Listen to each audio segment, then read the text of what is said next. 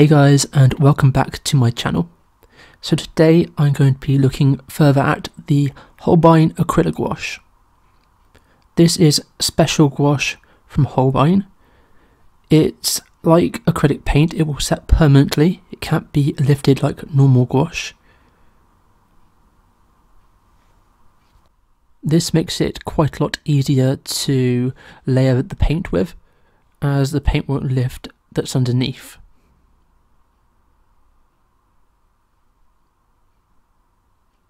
So I'm definitely going to experiment with this gouache in this painting, so it's not going to be a fully polished piece as my normal artwork is. I did review this gouache in full, and I will leave a link to that up in the iCards above.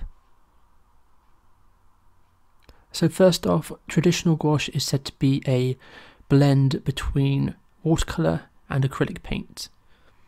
I find this to be rather false.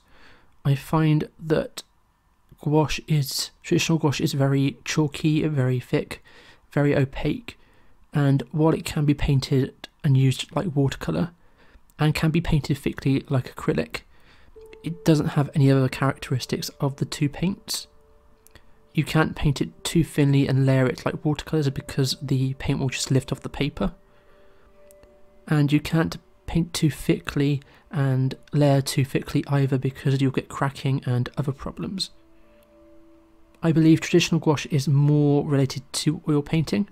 I feel the techniques are a little bit more similar to oils than acrylics or watercolour.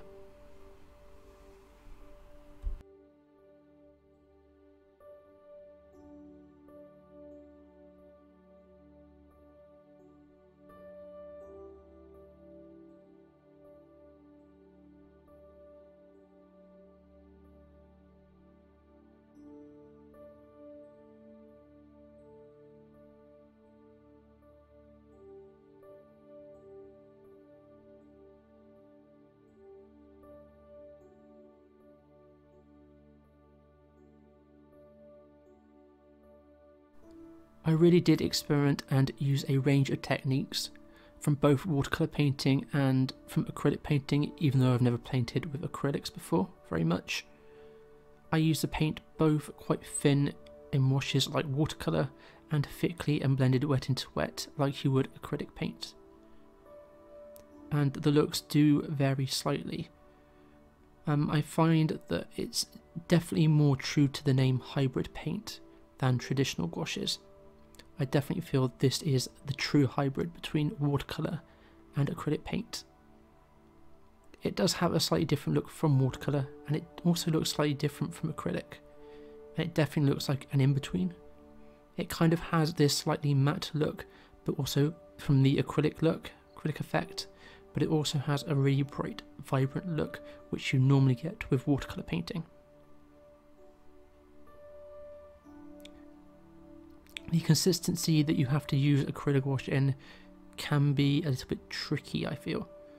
It's hard to know what consistency of paint to use. If you use it too thin and watery, you might as well just be painting with watercolour. And there are also some problems that you get later on when layering if you layer too thinly, but I'll get to that later. If you use the paint too thickly, you're going to get prone to streaks, which is also a problem. You don't want your painting to be too streaky.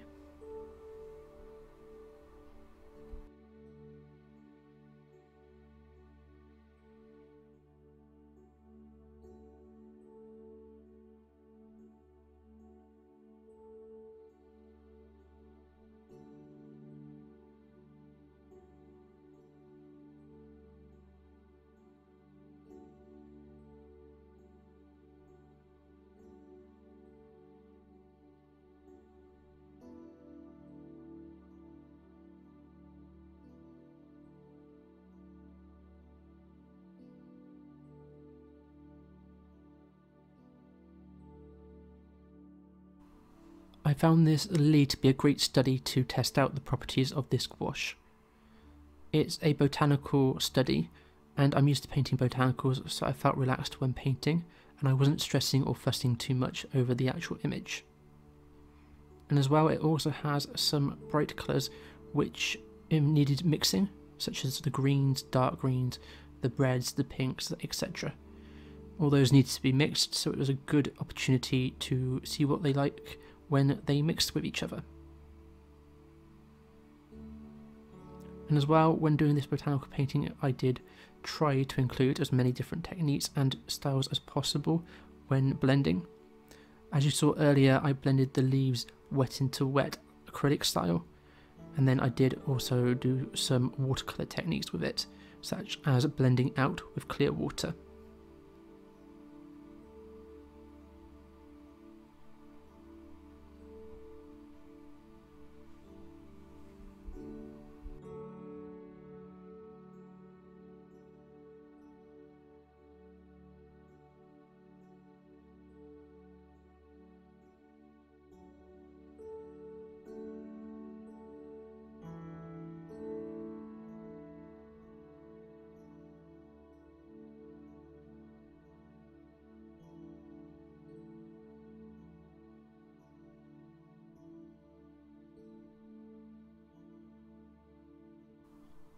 When it comes to building up layers of paint with acrylic gouache, it is slightly easier to do than with traditional gouache, but it's not as simple as it may seem. Getting the consistency of the paint correct is also very important. If you do go too watery and do a very watery paint wash, it does something a little bit funny and creates some very hard edges. The reason for this being is the paint sets permanently, so it kind of seals the paper a little bit, almost like acrylic but not quite. So if you put a big watery wash on top of this paint, it won't soak into the paper properly, it kind of just dries on top of the other layer of paint. So you can get some very difficult drying sort of effects, and it can create a harsh line by doing that, as the paint's not soaking into the paper gradually, it's just drying on top of a layer of another paint.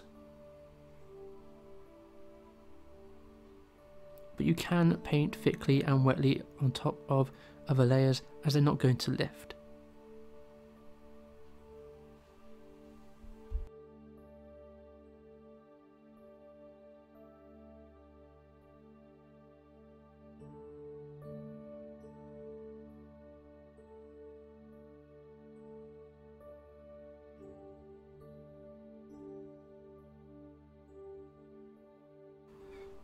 The acrylic gouache did have some of its own challenges, I'm not going to lie.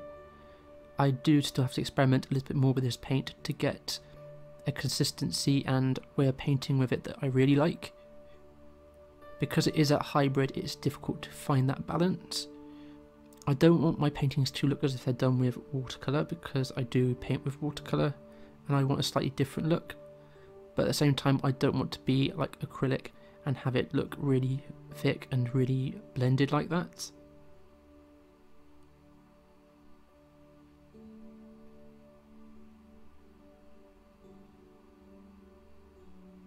One of the other difficulties I had when working with this is the paint does dry rather quickly on both the palette and on paper. I have made a DIY stay wet palette with some tissue paper under some parchment paper, and this does help quite a lot.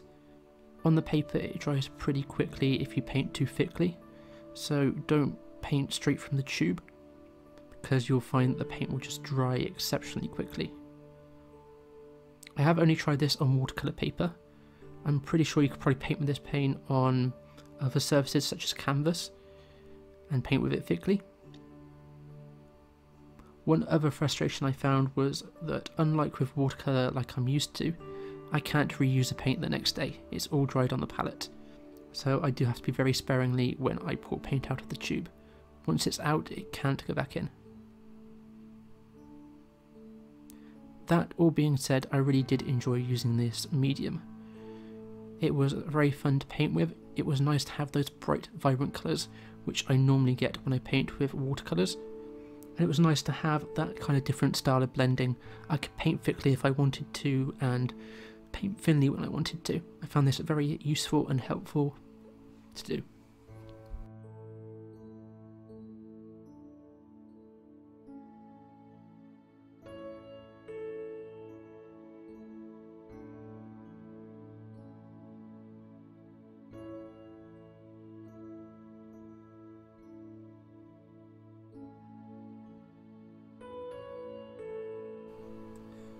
One thing which I found different to my usual watercolour is I can paint light to dark or dark to light. You can glaze with white paint using this medium. I would recommend maybe not doing it because it can leave kind of a chalky and strange texture on top. If you want to do that, I would recommend mixing the white with the base colour, and tinting it a little bit will hide the strange texture. In terms of the brand, Holbein Acryla Gouache is really good quality. It's much better quality and behaves much better and performs much better than their watercolour paint. The other brand of acrylic gouache on the market is Turner's. I haven't tried that one, and the Holbein one is much more expensive. But going by this experiment here, I would definitely say the Holbein may be worth it depending on the quality of the Turner's gouache. This is a really nice paint, I really enjoyed using it, and I can definitely buy more tubes of this, and I feel happy to spend that money on it. I don't feel like I'm being robbed or paying for a product that doesn't live up to that value. I was super happy with the result of this painting, even though it was a little bit rough around the edges, but as I said, this is more of an experiment rather than a finished piece, and I'm quite happy with it. Let me know down in the comments what you think of this, and if you've tried acrylic gouache and any recommendations or thoughts on it, I'd like to hear.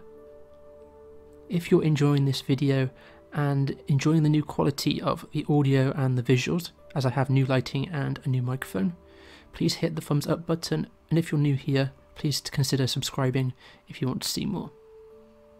And if you would be kind enough and want to check me out more, I have links to my social media and Patreon page, where you can also get discounts to my online shop and behind the scenes footage and exclusive content.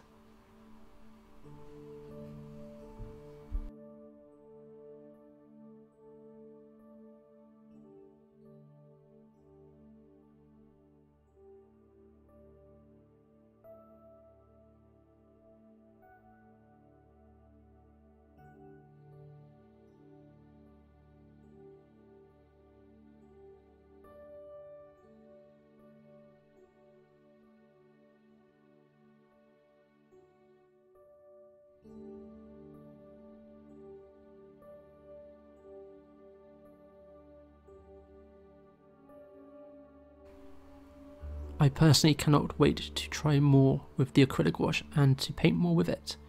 I'm definitely going to be doing some more painting. I'm really glad that I got a chance to try this product, and again, if you do want to find out a little bit more about it, make sure you check out the review video, as it goes a little bit more in depth about the colours that came in the set that I purchased.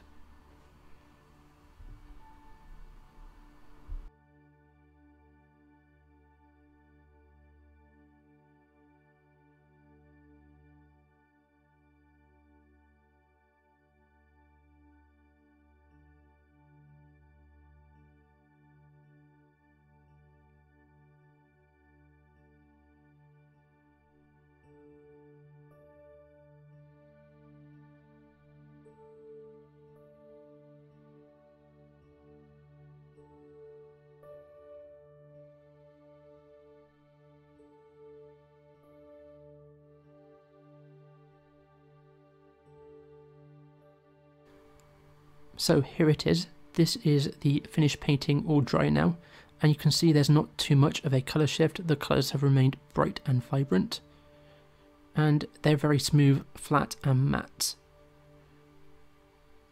I really hope you enjoyed watching me paint this, and hopefully you'll check out my other videos.